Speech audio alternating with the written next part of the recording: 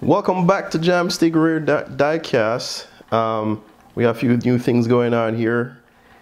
We got a new studio, Father's Day present, so I'm going ahead right now and giving it a shot.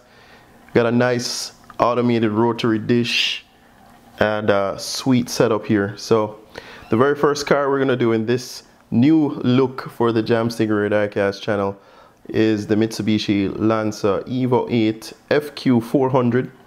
Some of you might remember the Top Gear episode, which featured one of these cars racing a Lamborghini Murcielago, and the Murcielago could not outrun this car. Otto came out with this car for the month of June. So as an Otto member, I was able to acquire this car ahead of time and have it here for you guys to look at. So right now I'm going to go ahead and stop the rotary dish.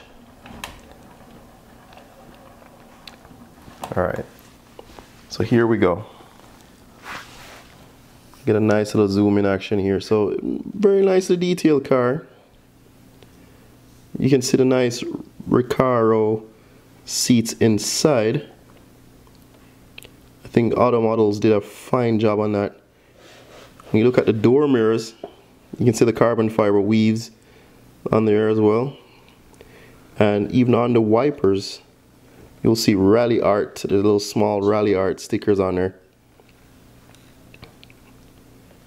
But not bad, especially for the price. Right now you can still get one of these for the low hundreds. So if you're an Evo collector, this would be one you'd want to get. So I think Otto is the only one with this FQ400 model. So I'll rotate the dish and to the side, and you'll be able to see the 17-inch wheels that are on there. Now these wheels are I'm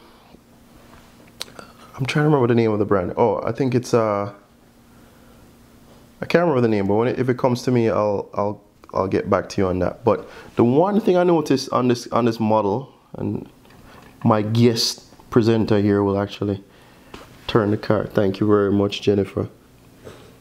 Look at the spoiler. That's the only fault I see. Like, Evo 8 spoilers don't have that little bulge on the side. So I don't know if that's a design piece that somebody overlooked, or they probably try to get it more sturdy. But Otto Models, this might be their first CT9A model, so they haven't really mastered how to do the spoiler, it seems like, because Auto Art has done several of them and they came out nicely.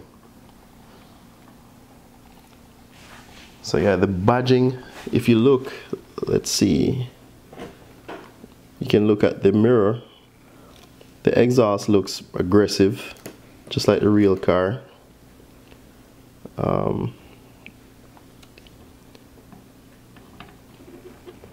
The badging on the trunk looks amazing as well. So they did a good job. So this car, if you're not familiar with it, the real car produces 405 horsepower and could apparently hit 60 miles per hour in about 3.5 seconds with a top speed of around 175 miles per hour. So the name of this color is called Graphite Gray. The Evo 8 MR in the United States and the Evo 9s actually have this color as well. So I used to own a Graphite Gray Evo 9 as well. So anyway, so here it is in its full glory. You can go ahead and turn the rotary dish back on. I think they did a fine job minus the spoiler on it, but I highly recommend getting one of these because I'm sure it's going to go up in price. This is the only Evo 8 FQ400 out there right now. Evo 8, that is. There's an Evo 10 which I haven't added to the collection yet, but other colors that are available are white and red from Otto Models. So once again, thank you for watching and see you next time.